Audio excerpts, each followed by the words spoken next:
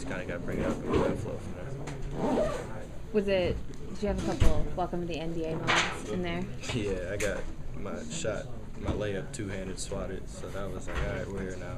And then it was physical tonight, but I thought we played all right. Thought we were just a little sluggish, and we'll get back to recovery. We'll be good.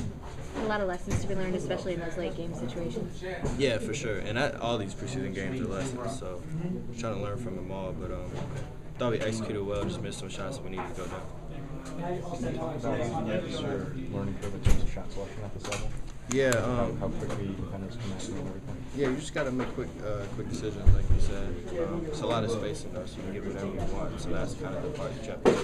So you can get easy shots, but if you reverse it a couple times, it'll be easier easier shot. When you're coming off the bench, you are stuff to get in a rhythm, as you know, and you haven't touched the ball a few times. You know, if you come off the screen, you're open that first time, it's tough to shoot, right? Yeah, but that's your role. You know what I mean? And if you don't allow yourself to accept that, you'll be in a struggle. So I don't mind that role. I get to see the game at first and pick my spots when I get in, so it's always easy. Thank you. RJ, you also the first young guy off the bench once again, getting some playing time in the first quarter with those guys. Is Coach talking to you about? Are you thinking about cracking this rotation? I'm not sure. It's early to tell, but I think again, it's preseason. He's just messing with lineups, so.